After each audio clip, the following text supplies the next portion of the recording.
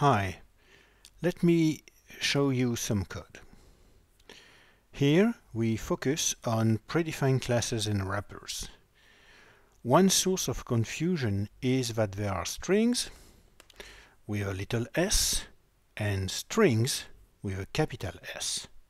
As in Java, capital strings are built with a new keyword that wraps a little string. Fortunately, this boxing, unboxing, wrapping, unwrapping process appears behind the scene, and you can ask the same method on a string or big strings and you get the same result. So most of the time it can be ignored, except when comparing things. That's life.